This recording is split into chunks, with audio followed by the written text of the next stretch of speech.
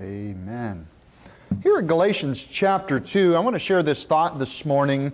If you'll look at verse number 19 with me, Galatians chapter number 2. And in verse number 19 he says, "For I, through the law, am dead to the law, that I might live unto God." And here's the thought for today, is that we're dead and we ought to live for Christ. In fact, he says it in another way in the next verse. Look at verse 20. "For I am crucified with Christ, nevertheless I live. Yet not I, but Christ liveth in me. And the life which I now live in the flesh, I live by the faith of the Son of God, who loved me and gave Himself for me." I want to break down this verse this morning. This is the key text for the sermon this morning. I want to share with you the importance of understanding that according to God's law, we are all found dead. We're convicted guilty. We deserve eternal hell. Second death, death in hell. We're cast into the lake of fire. This is the second death. If we got what we deserved, we would go to hell. But God is not willing that any should perish. The gift of God is eternal life through Jesus Christ our Lord. All we have to do is call upon the name of the Lord, believe in the Lord Jesus Christ. We're saved forever. It's a one-time thing. He wants us to receive this, and when you do, He also then wants us to understand now He has a great purpose for your life. I truly believe that every human being, God has a will for you. He has a desire for you. He has a place for you. He has a ministry for you. There are things that you can do for God now that you're saved for the rest of your days, whether they be few or whether they be many. God distinctly has a purpose and a mission for you. I do not believe that God just kind of, well, that person doesn't really matter much, or I didn't have any planned for them. No, I really believe that every one of you, God has a special purpose and a special plan for you. The problem is, most of us live for this world. We live for the desires of the flesh. We live to please ourselves. We live to just be entertained. If you haven't noticed, America's in deep trouble right now. It's because everybody's checked out and they're entertained by the television and they've given up on God. They're not reading the Word of God. They're not praying to God, and they just want to be lied to by the TV, and they are entranced with the lies, and they have no clue what the truth is anymore. America needs to get back to the truth of the Word of God and searching for God and pleasing the Lord. He tells us here in this verse, he says, "I am crucified with Christ." We ought to be dead to this world. He says, "Nevertheless, I live." He says, "And yet I am alive forevermore. I have eternal life through Jesus Christ." He says, "Yet not I." He says, it's not me that's still alive. He says, "Yet not I, but Christ liveth in me." People will throw around the phrase, "I have Jesus in my heart." We don't really see that in the Bible, but that's kind of what he's talking about, is you've opened the door of your heart and you've asked for God to come and to dwell with you, and that's His will for you. Now, if He's inside and you give Him the steering wheel, then He's going to start driving you in His direction instead of letting the devil take you captive at his will and ruin your life. He says, "And the life which I now live in the flesh." That's what we're still here. Listen, here's the thing. We're saved, we get a new man. But you still have that old man present with you. The old fleshly ways are there. The old habits are there. The old thoughts are there. That old music is still in there. Those old music, the TV shows and the movies from years ago, it's still in here, and it affects our personality. We say things that we picked up from a movie 10 years ago, and we say it today like it's part of us. Christ says, no, I want to give you a reset. I want to dwell in you, and I want to drive you. He says, "And the life which I now live in the flesh, I live by the faith of the Son of God." We need to live by faith. We need to walk by faith. We need to pray in faith.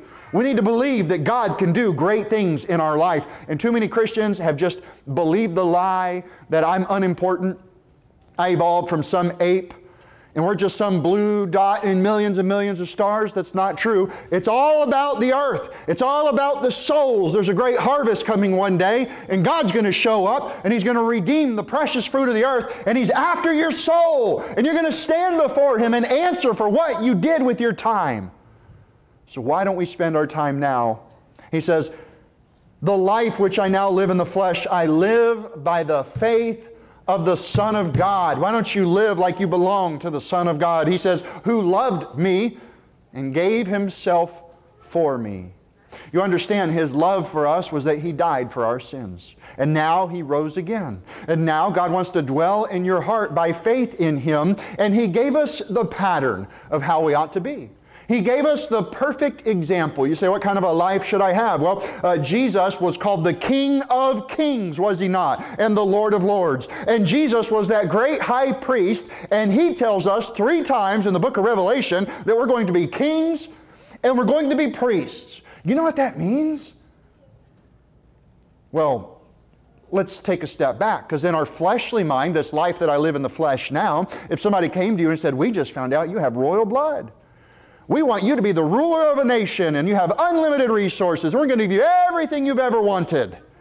In the flesh, we love that, right? But now when God entered into His creation, and He came as the King of Kings and the Lord of Lords, and He owned it all, do you know what it says? He came in the form of a servant. He washed the feet of the one that would betray Him the night that they put Him to death. He came serving people. He had compassion on people. As a king, He used His power to serve through humility and through love. As our great high priest, He taught salvation to everyone. He taught it to the average people. He didn't go to the great spiritual leaders. Well, He did. He rebuked them. But He took the gift of salvation and He taught biblical understanding to average people. And then they brought children to Him, and He said, suffer them. He said, don't refuse children. Bring them into the church. I mean, that's an important concept, because today most churches don't want children in the church. And I thank God for every child that's in here that listens to the Word of God and learns to sing to God. This is an important part of your life. When you run into an older couple that, I was just talking to one this week, and they're in a more liberal church, and the music's a little more liberal than they like. It's a little more rock and roll, but it's well-meaning. And now they're going to drop the name Baptist off their church. And I start talking to them, and I have no doubt that they're saved. They believe the Bible. Where did you get this good doctrine? Oh, that's right. They were raised in a Baptist church as a child and taught to fear the Lord and read the Bible for themselves. But that's not where they're at today. In fact, their church is so far from what they were raised in, they yearn for an old-style church where we just get back to the basics, the old paths of what God gave us. The title of my sermon this morning is, Live Before You Die. The thought behind it is we should live for Christ before death takes you. Before death takes your body, you need to live for Christ. He's given you power over this world.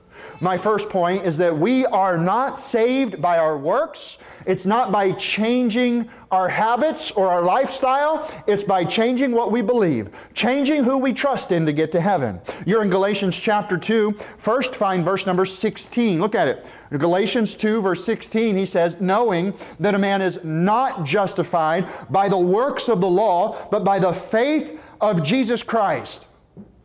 Even we have believed in Jesus Christ, that we might be justified by the faith of Christ, and not by the works of the law. For by the works of the law shall no flesh be justified. You know what he's saying? I mean, anybody that's ever gotten pulled over and gotten a speeding ticket, you're busted, you broke the law. And you can't tell that cop, that officer, you can't tell that trooper, you cannot say, yeah, but normally I don't speed. He's going to say, well, today you did, and today I got you. And every time you do speed and you get away with it, you just know that you're breaking the law. You're breaking the law. And imagine if somebody came into church today and they say, Pastor, I didn't go 1 mile over the whole time getting here. I didn't sin.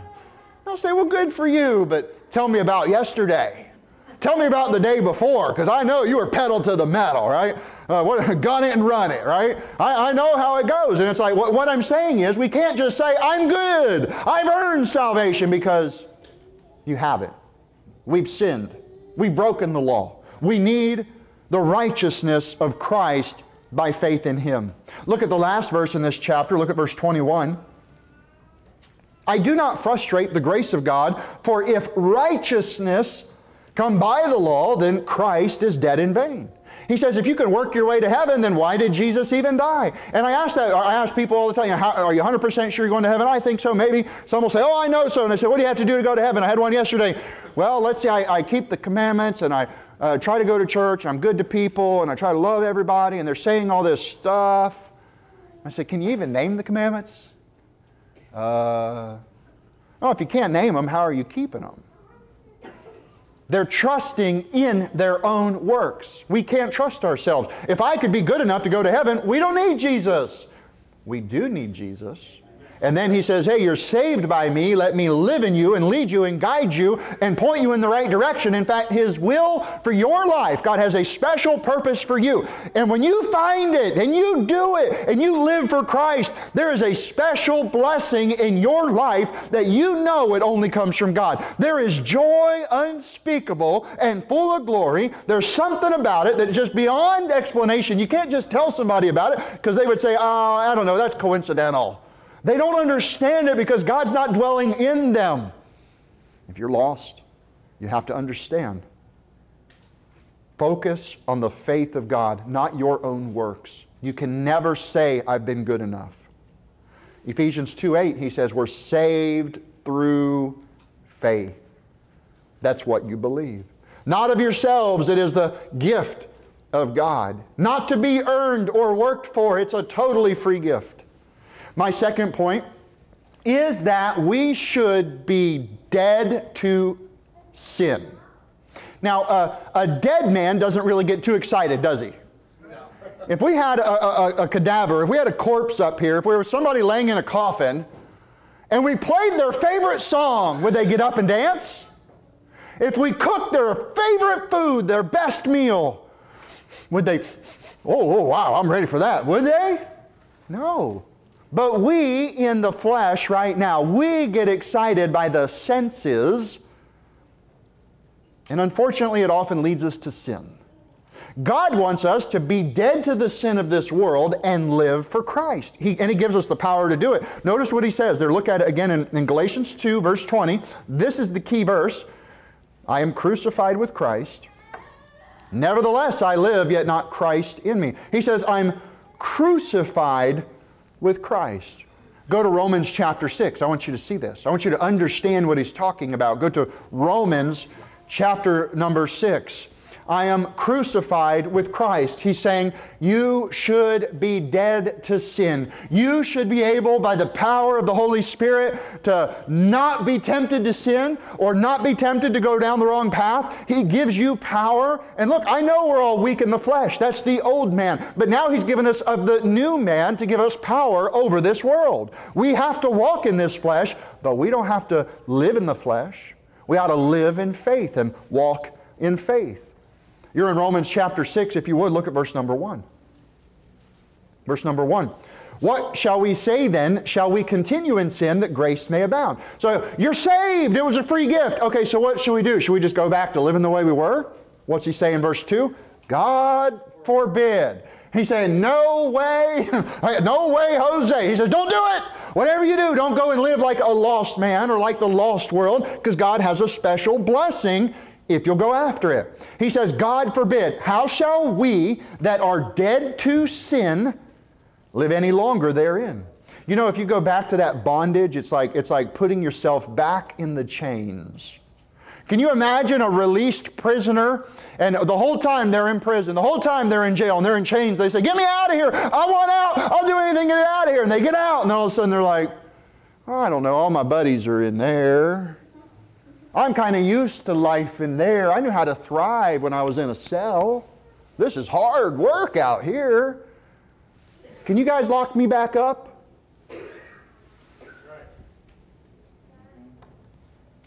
Know ye not. Look at verse 3. Know ye not that so many of us as were baptized into Jesus Christ, were baptized into His death.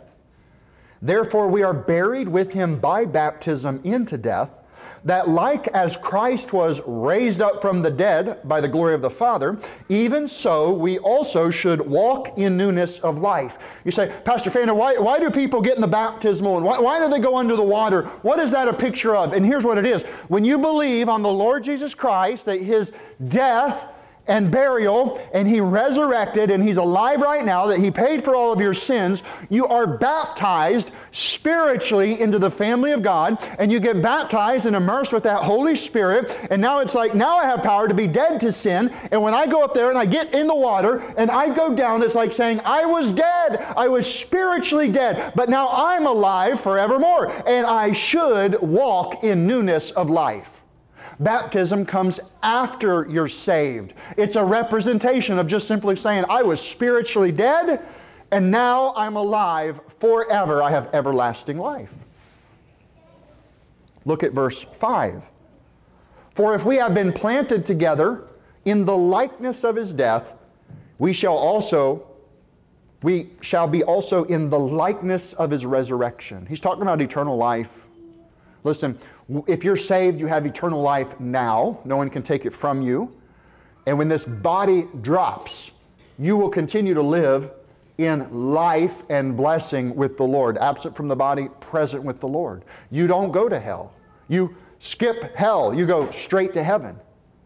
Verse 6. Knowing this, that our old man is crucified with Him, that the body of sin might be destroyed, that henceforth we should not serve sin. So there it is.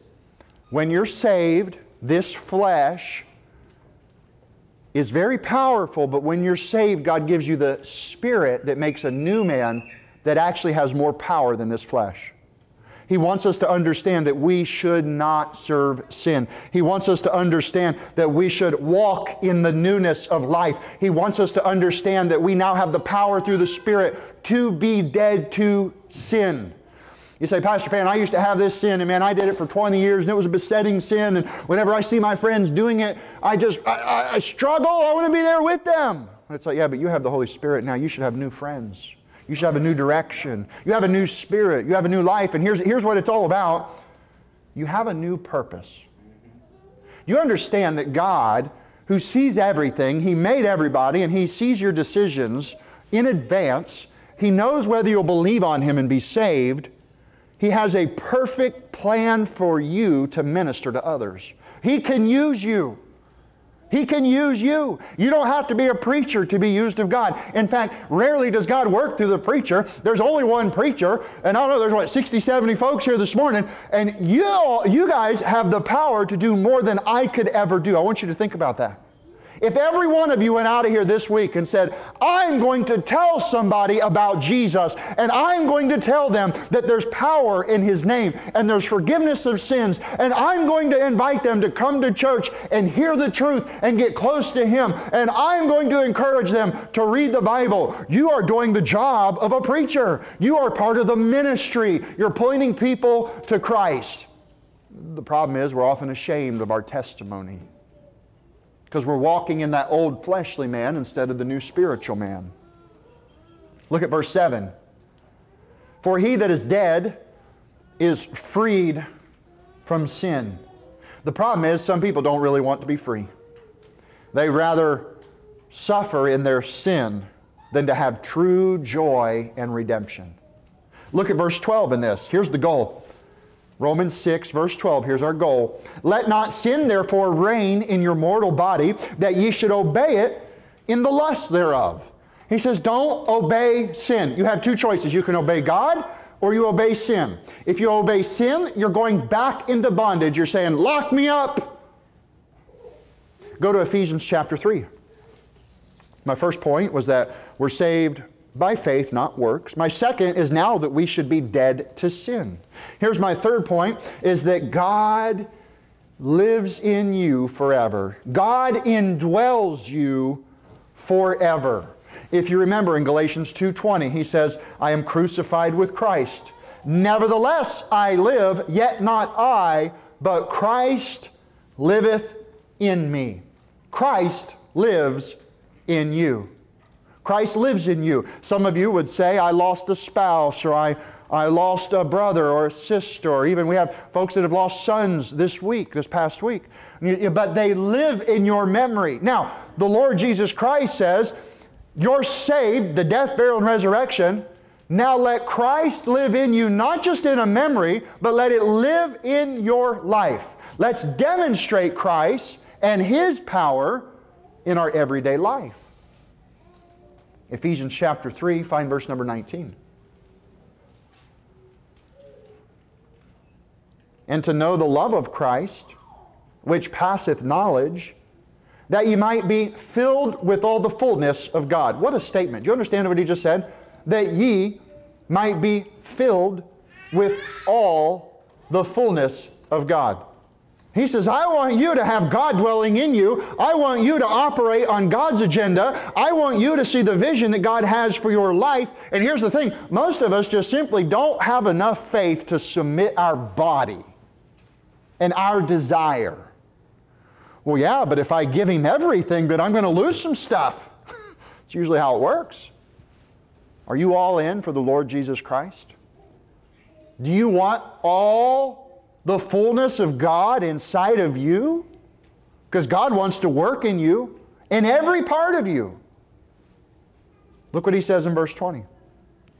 Now unto Him that is able to do exceedingly abundantly above all that we ask or think. Do you understand what that says? God can do much greater things, yea, more than we could ever even think of asking. We say, God, I just wish You'd bless me in this area of my life, and we only know to ask for so much. And He says, yeah, but I've got so much more that you don't even know to ask for. Look what He says in verse 20. He is able to do exceedingly, that's going past, abundantly, that's overflowing, above all that we ask or think, according to the power that worketh in us. When God moves in, and then we say, okay, God, I need Your blessing. I want to work for You. Can You use me to see one person saved? Brother Jake gave the example last month in Sunday school. He was doing the preaching, and he said, I set a goal for whatever year it was. I want to see one person saved this year. I've been in church my whole life. I've heard the gospel. I realized I wasn't saved because I was trusting in my own works. I got saved and I said, wait a minute. That was real easy for me to get saved. I just want to learn the verses so I can share this with somebody else and spiritually reproduce myself. I'm setting a goal. I want to see one saved. And then God gave him abundantly, exceedingly abundantly more than he asked. How many people did you get saved that year? 2018, over 100 in 2018. 2015, he set the goal for one. He got one. And then it was like, okay, I'm done for the year. Let's do that again. Let's go knock on another door. Let's preach the gospel again. Let's find somebody else. And you may be sitting there saying, yeah, but you just don't know. I've been in church and I know the gospel. I'm not good with words. I think Moses said that, didn't he? Wasn't it Moses? Don't we have 5 books named after him? I'm not good with words. You got to help me, Lord. He says, oh, and I will. I'll help your tongue. You say, I'm not that good with people. Don't worry about that. I have personally found that those that go out and evangelize, it's the ones that are awkward person to person. Like, we can't hardly hold a conversation about anything, but you get out to the door and you're filled with all the fullness of God and the Holy Spirit takes over. And you're like, I know I'm ashamed and I'm embarrassed and I'm weak as a human, but I don't care. I'm going to submit all of myself to God and I'm going to let God use me and speak through me because right now this person is lost. And if they'll just hear it, then they can believe it. And they don't have to spend eternity in hell. What a beautiful goal. I want you to understand, God indwells you forever. He says, I am crucified with Christ, nevertheless I live. Yet not I, but Christ liveth in me. You say, I'm saved. Why doesn't God just rapture me out of here right now? Yeah. He's not done saving souls. And He needs your help. You have the power, but the problem is we don't have that kind of faith to ask.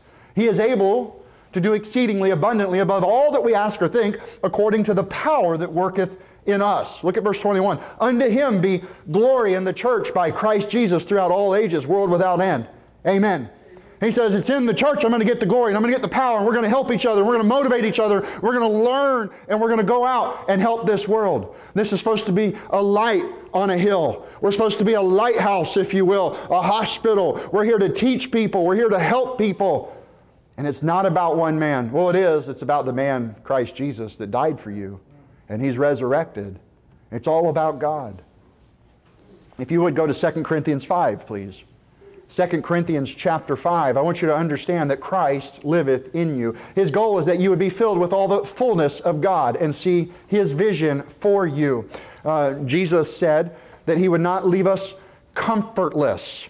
He said that I will give you another comforter that He may abide with you forever. Even the Spirit of truth, whom the world cannot receive because it seeth Him not. He says, He dwelleth with you and shall be in you. If you have the kind of faith to understand that the fullness of God has been granted to you as a gift for the purpose of preaching the gospel and the purpose of cleaning up your life. There are many reasons that we're given the Holy Spirit. There are many reasons. I mean, I could list 20, but I'm giving you 2. One is to clean up your life so you can be dead to sin, and the other is to preach Christ to others. Point number 4. We have a duty to be Christ-like. Now remember, He's both king and priest.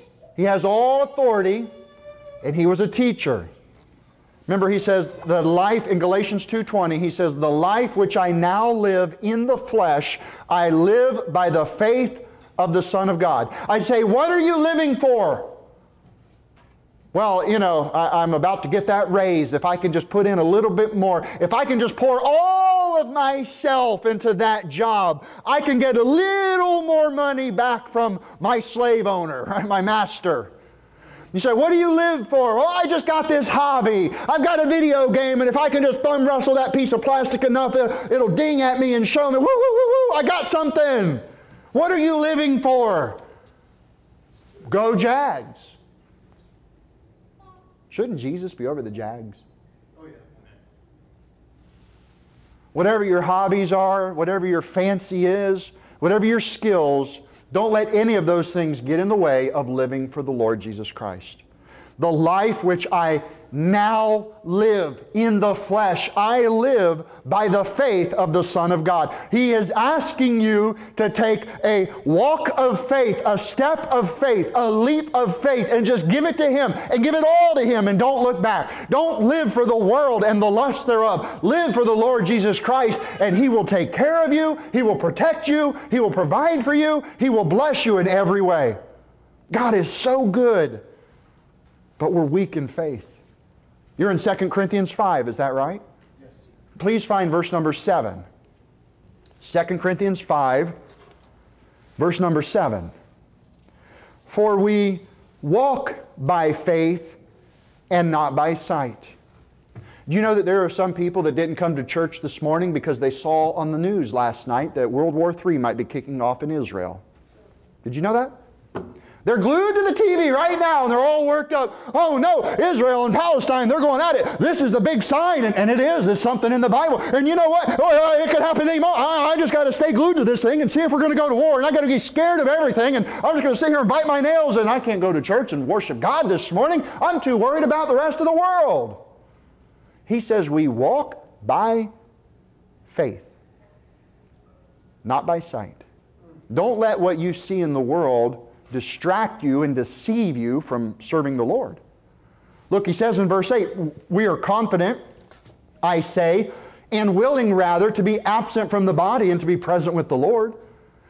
He says, I want to get out of here any moment. As soon as I die, I'm with Him. I look forward to that. However, verse 9, wherefore, he says, for that reason we labor, that whether present or absent, we may be accepted of Him.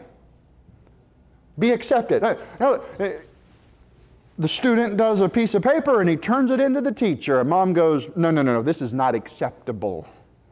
You didn't even spell your name right. Do it again, right? Now, think about being accepted. What's he talking about? Whether we're here or whether we're there, he says whether we're present or absent, we may be accepted of Him. We might please Him. We would be approved of Him. That what we say and do would be worship toward Him and service toward Him and not toward everybody else in this world. Verse 10, for we must all appear before the judgment seat of Christ. Elsewhere, he says He's coming back and He's going to get the precious fruit of the earth. He's talking about your soul. He's coming back for your soul. For we must all appear before the judgment seat of Christ, that everyone may receive the things done in his body, according to that he hath done, whether it be good or bad. Knowing therefore the terror of the Lord, we persuade men. When's the last time you tried to persuade someone that a judgment is coming? There's a harvest of souls coming, and God is coming back, and we're going to have to answer for what we did while we walked in this flesh on this world. When's the last time you went out of your way to persuade someone? It tells us elsewhere that we should compel them. They were compelling them. They're encouraging them. They're exhorting them. They're motivating them. They're convincing them. These are action words. I believe we need to be aggressive as Christians, and we need to preach the gospel. We live in a time when it's not popular. We live in a time when children were raised up and they don't know the heroes of the faith. They don't know who Moses and Jonah and David and Elijah. They don't know these great men of God and what they've done. They're weak. Well, let's teach them as Jesus did as a priest. Let's lead them as if we were a king now. Let's not wait for the resurrection. There's a great harvest of souls coming. He says in verse 11, knowing therefore the terror of the Lord, we persuade men. That's your duty. If you would, go to Genesis chapter 18. Go to Genesis chapter 18. We have a duty to be like Christ, both king and priest. He tells us that, he said, we have not been given the spirit of fear, but of power and of love and of a sound mind. When the rest of the world is scared to death, we don't have to be, because we've been given the spirit of power. We've been given the spirit of love. We've been given a spirit of a sound mind. When a disaster strikes, people get hysterical. When somebody gets in a wreck, sometimes they hyperventilate and they're overwhelmed. But let me tell you something. You have the Holy Spirit living inside of you, and no matter what's happening around you, you have the power to control this vessel, your body, and glorify God in every situation. You have the power of a clear and a sound mind, of a sober mind when the rest of the world is confused and scared to death. You have power over the grave given to you by the Holy Spirit. What do you have to be afraid of? What are you going to do? Threaten me with death? What are you going to do? Threaten me with eternity with the Lord? We have nothing to fear.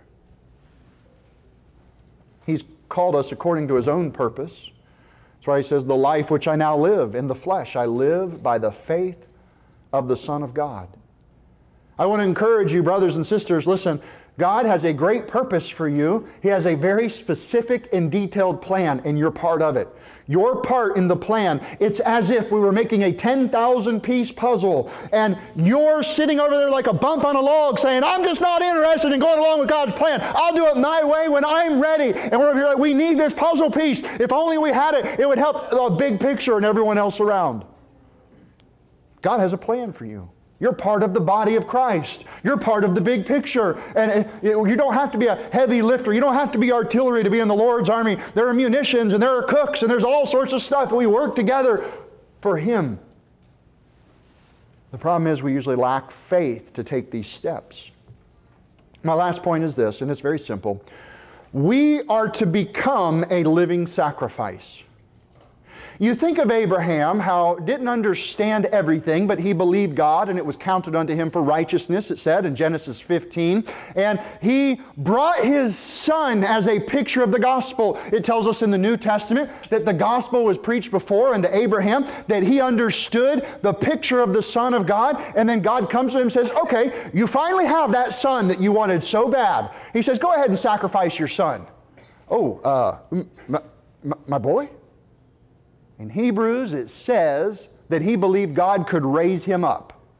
Well, I believe in everlasting life, and I believe God's going to raise me up one day. And if God wants to do a miracle, and He has for other men, He's done it in the Old Testament, He's done it in the New Testament, Lazarus and others, where they were raised up. Paul was raised up after being dead. Well, that could happen today. I do believe that. Now, God doesn't work in miraculous signs like He did, but He can. His hand is not shortened. If God wanted to kill me and bring me back to the life, He could do it for His glory. He could do it today. Well, Abraham had that kind of faith. He says, okay, Lord, I see what you're getting. I've put it all in on this son. I'm so focused on this blessing of a son. You want me to kill him as a picture of you giving the sacrificial lamb of your son, and you're going to raise him up because I already believe the gospel, I believe, and you're just teaching me more. And Abraham took his son up the hill and he put him on the altar, and then God stopped him, and there was a ram caught in the thicket. A ram is a young male, and that's a picture of the Lord Jesus Christ. What John the Baptist say, behold, the Lamb of God, which taketh away the sin of the world. He was our substitute. Somebody had to pay. You got a light bill this month, somebody has to pay it. I can write you a check, or you can do it yourself. And when it comes to our sin, the Lord Jesus Christ has already written the check, and He's holding it out. He's saying, here, take the gift. And we're saying, no, I think I'll do it my own way. I want you to understand that we become a living sacrifice.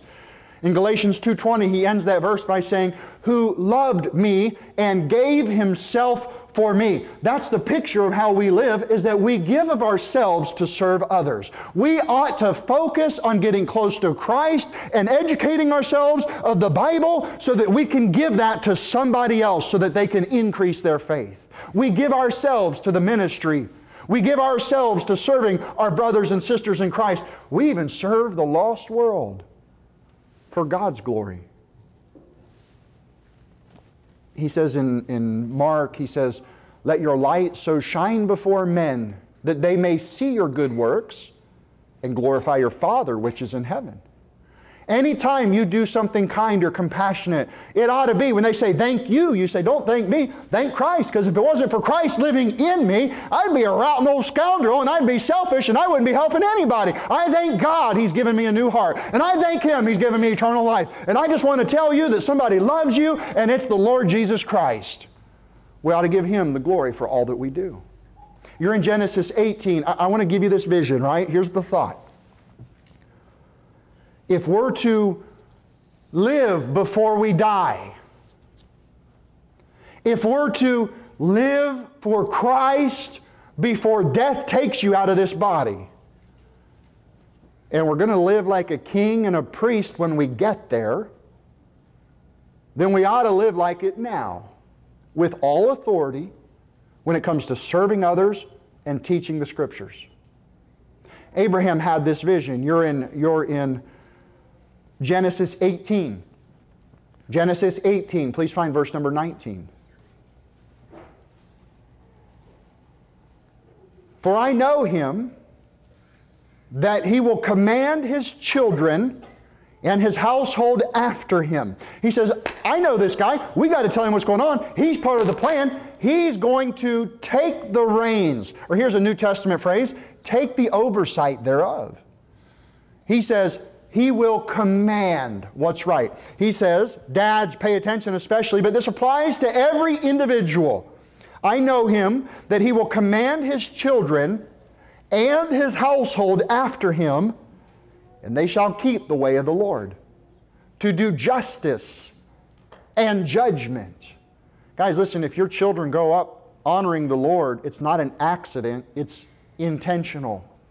If you're a manager or a boss, you are to command people and instruct them. They're supposed to follow you. He's talking about dad standing up, being a man of God, and leading by example, growing spiritually every day so that he can get closer to Christ. Instead of turning around and saying, well, you aren't following me right and you're not living right, you look at yourself and you get yourself moving in the right direction and trust the Lord that they will just follow you. He says, they shall keep the way of the Lord to do justice and judgment, that the Lord may bring upon Abraham that which he hath spoken of him. I really believe that everyone in here, under the sound of my voice, God's will is that you would believe on him and then live for him while you're alive. And if you'll do that, then God will bring this blessing upon you that he's already promised. We just can't see it because we have a lack of faith. These commands, go to Luke 21 and we'll stop there. Go to Luke chapter 21. One more verse, guys. Luke 21. These commands aren't just for fathers, they're for individuals, they're for everyone. Ephesians 5, he says, wives, submit yourself unto your own husbands as unto the Lord. That means being the best servant you can because you serve the Lord Christ. He says, husbands, love your wives, even as Christ also loved the church and gave himself for it. That means, Dad, lay your life down and die to your selfishness. Ephesians 6, he says, children, obey your parents in the Lord, for this is right. That applies to you, children. You need to obey your parents because God said so, and you need to do it like you're obeying God. You need to do it as you honor the Lord.